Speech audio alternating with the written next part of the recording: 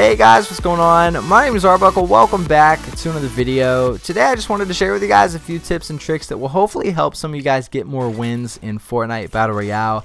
I know a lot of you guys come to my channel looking for tips and tricks on not only how to get better, but how to get more wins, good strategies, stuff like that. And today I just wanted to make another video and give you guys a few more tips that I think will really help you guys when it comes to getting more wins, whether you're just going for wins or maybe you want to get up on the leaderboards, impress your friends, whatever you're playing, solo, duo, squads, all of these tips should help you out. So without further ado, let's jump right into these tips. So the first one that I have for you is to plan a smart and safe drop off. It's very important to actually have a plan and to go somewhere that you're comfortable with rather than just going to like tilted towers every game. Although doing things like that may be fun, to go to tilted or go to these very populated areas, unless you're good at the game and very experienced, it's going to be very difficult to get out of that situation at the beginning. I'm like a lot of you, I love having action at the beginning of the game. I don't like going out in the middle of nowhere and not fighting anyone for like 10 minutes. It's boring to me.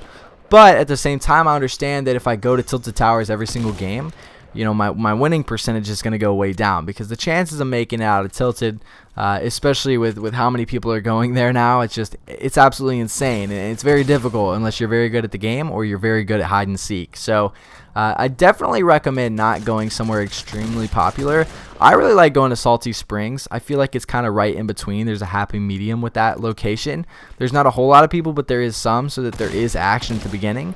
And what I like about Salty is that I've created a strategy there, right? Like, I've gone there enough times to where I have a plan, I have a strategy. There's a specific location that I like to land, and in a direction that I like to go towards. So once you kind of figure out where you like going, build a strategy around that, build a plan.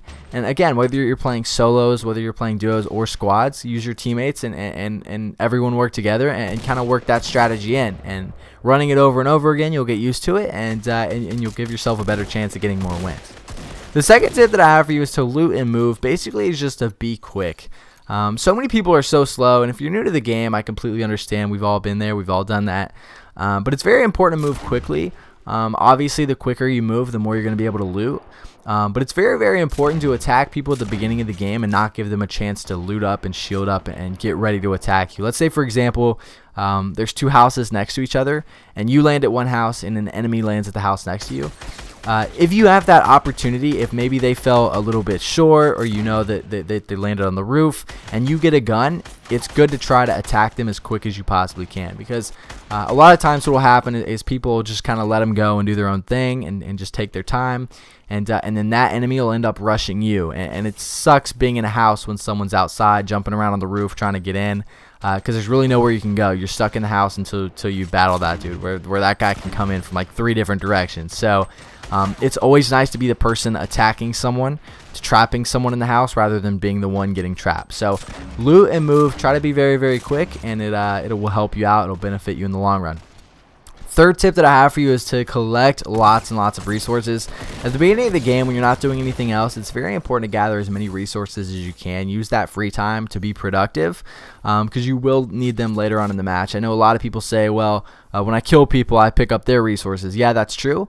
But you know, you might not kill a lot of people if you don't have building materials, right? Like if someone starts shooting at you and they start building a fort and you only have 36 wood, you're not going to be able to do a lot. So make sure you gather plenty of resources so that if you do come across a situation early in the game where you need to build a lot, you're able to do so.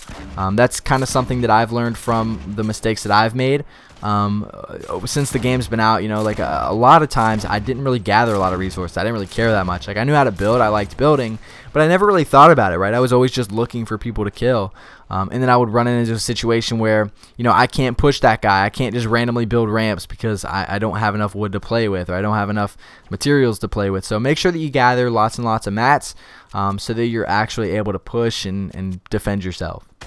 The fourth and final tip that I have for you guys for this video is to pick your gunfights wisely. I know that sounds very broad, but it's very important that you not try to attack every single person in the game, especially when you get down to the end.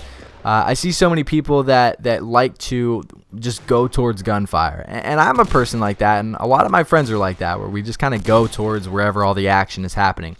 But when you get later in the game, you know, you say you're down to like 10 people, the circle's fairly small, and you hear someone shooting across the map, it's probably smart not to run at them.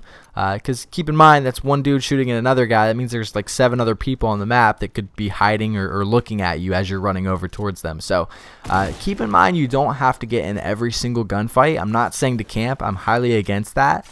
But don't involve yourself with every single gunfight if you're trying to get more wins. It's just it doesn't matter how good you are, unless you're ninja and you can take on the whole lobby at one time. It's not going to work out for you. So pick your gunfights very carefully and try to choose the ones that you know you can win or that you have an advantage. Don't put yourself in a really crappy situation where you're going to end up losing and not get the win. So those are the tips that I have for this video. Hopefully these will help some of you guys out. If you guys want to elaborate, if you guys have anything else to add on the tips that I just gave, make sure to leave comments down below. Help everyone else out, including myself. But again, I hope you enjoyed the video. Make sure to subscribe if you haven't already. And I'll see you guys in the next video.